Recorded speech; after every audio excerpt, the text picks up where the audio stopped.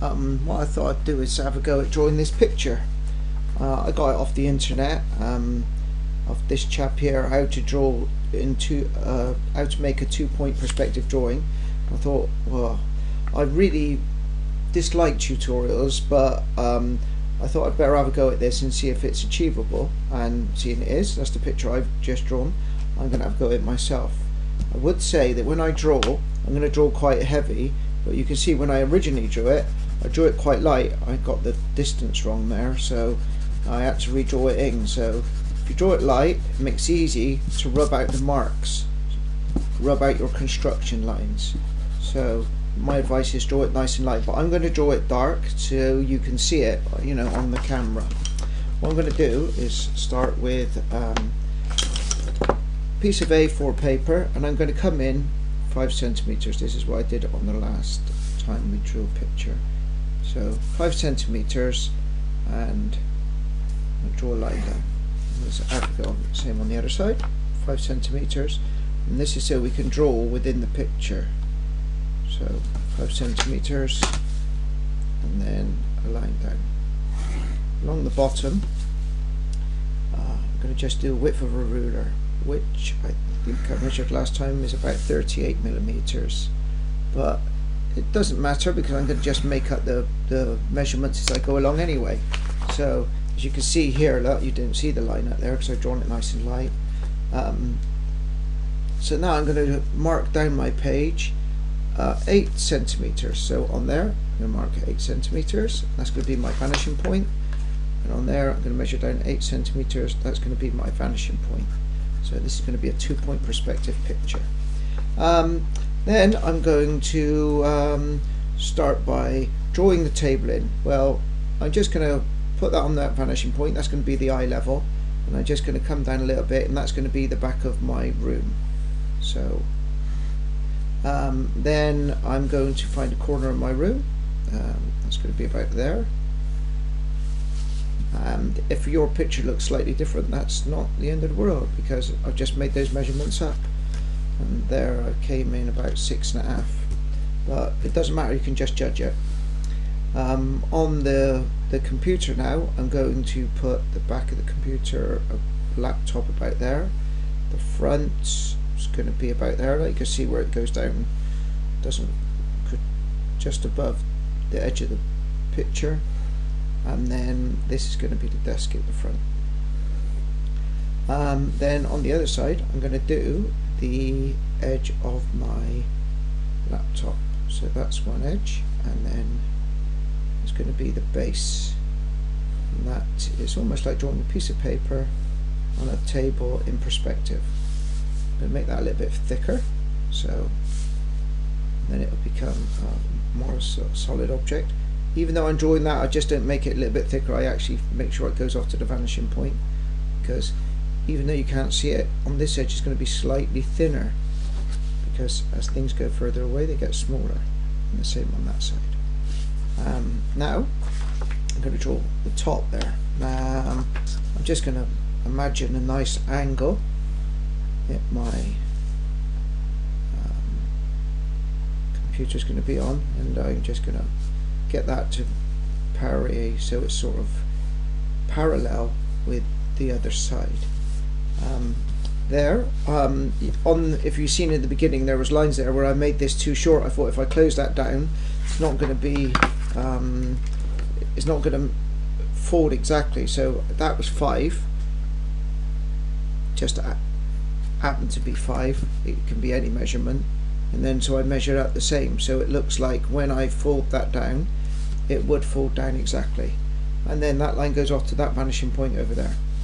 And likewise, I'm going to just make that a little bit thicker, so it looks like a solid object.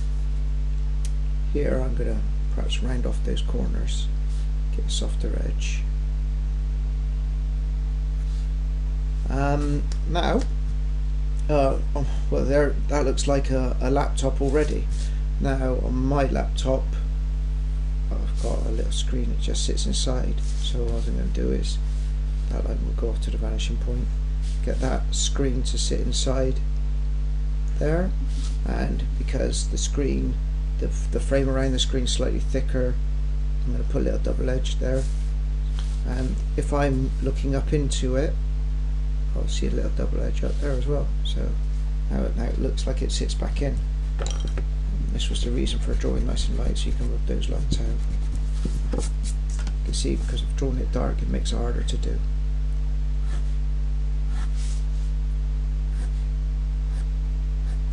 Now I'm going to put the little mouse pad on, so sometimes they're off to the left and right, so I don't really need to find the center of the laptop to do that. And the keys, the lines of the keys, just put my lines in like that. Sometimes you have these different sets of keys at the top, so what I'm doing there is making sure that that line stays on the vanishing point, so it swivels round, just like when we drew the tiled room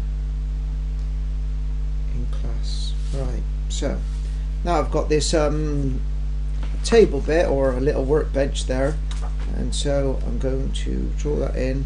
The other side of the bench is going to come about there. I can judge it, and to make that look like it's not paper thin, I'm just going to make it a little bit thicker. So again, going off to the vanishing point, even though these lines look parallel, they're going to be longer at one end than the other. And on there, off to the vanishing point. And I'm going to draw a deeper bit of the desk. Now I notice that if I do it there, it looks like it's in the corner, but if I just come in slightly, it gives it some depth underneath, as though that's slightly inset. And that line's going to go off to that vanishing point over here. Now the window, I'm going to have a window frame on it, and that window frame is going to have a line there, and there's going to be my window, and I can have some bricks outside there to give the wall a little bit of thickness. And the bricks themselves are going to, I could measure these down, 1 centimetre, half a centimetre, or something like that, space them out. And it doesn't matter where they go, because they could go further down into the building, and I could really make them look like bricks if I put a little indent there where the cement goes, the mortar goes in between the bricks. On this one there's a horizon out there, and there's some water. Now the water on the earth is going to be at your eye level, so that will be between the two vanishing points. So between the two vanishing points, that's going to be a little landmass reflected in the water. You could have a sailing boat on there, like in the picture, and that's how to do the water outside. If you lived in Norfolk and the land was completely flat, that would be the horizon between the two vanishing points. On there's a book, and this is a bit sneaky because that book doesn't conform, it's in 1 point perspective. So on there I'm going to put a point there on the eye level, and you can then draw a book which then goes to the vanishing point, a new vanishing point altogether. So as if we're drawing in 3 point perspective, and that's going to have a little curve on there to show the book edge. That's going to, so that's how to draw a book, and then you can change it off to another vanishing point.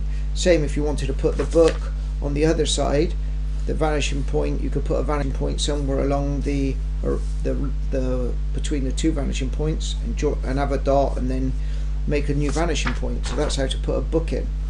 On there I did some shading, and I did that just by using a pen, and again a little handy in, put the ruler upside down so your ink don't smear underneath, because if you go like that and put lots of ink underneath, you get this, won't do it now, you get this splodgy line again there. If I was doing this edge, I want to put some shadow coming in from the window, and there I put a ruler up against the edge, and I shaded up to that edge.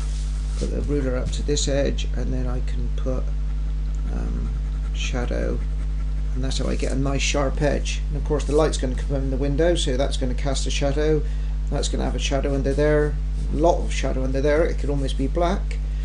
And that is how to draw the laptop and book.